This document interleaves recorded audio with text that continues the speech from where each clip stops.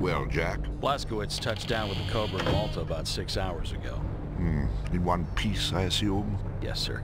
Advanced Aeronautics is en route to Malta now. Excellent. Now, I've read your report, Jack. Tell me what you make of this Operation Resurrection that Jerry's is so hot about. Well, sir, this is the second time that name has cropped up.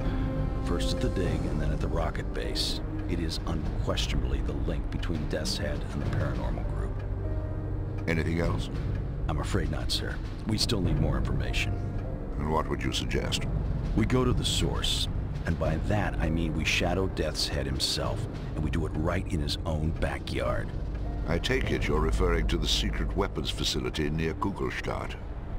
Exactly. Interesting proposition.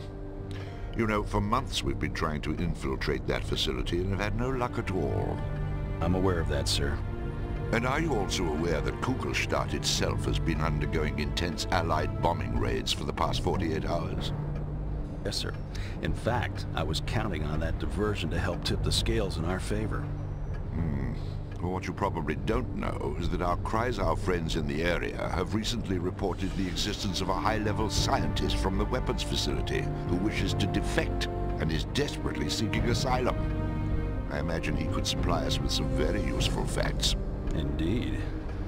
All right. Now this is what we're going to do.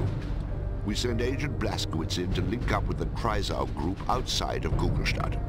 They have means for getting him inside the weapons facility, and he can assist them as necessary in order to get this scientist out of there and back in our hands. And then?